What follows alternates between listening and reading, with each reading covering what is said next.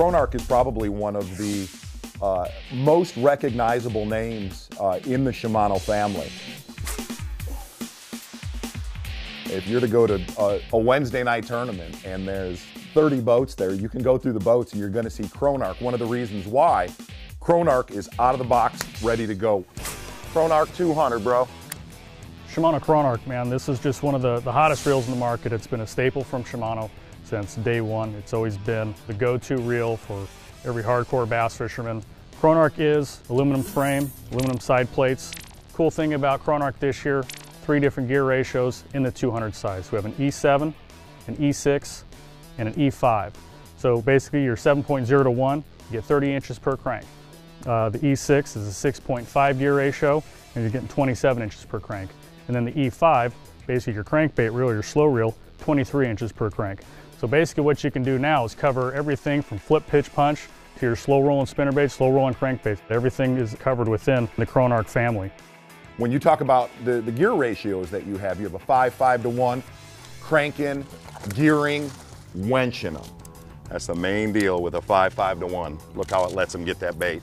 Or you can go into a Kronark 5 to 1, and you're going to get more versatility out of that. Probably the most used reel in the entire fishing industry.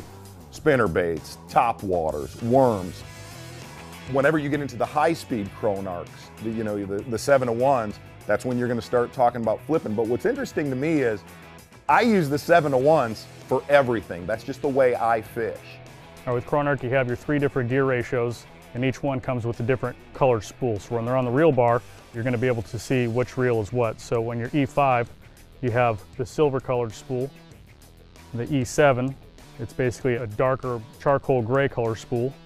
And then on the 6th gear, you get the black spool.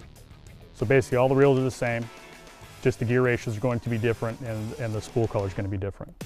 If you look at some of the footage right now that we taped, I'm naturally a little bit too hyper and I have to go to that speed of a reel.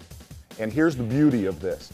That reel slows me down. Even though I'm going fast, it's slowing that bait down and making that entire system with that crankbait rod one.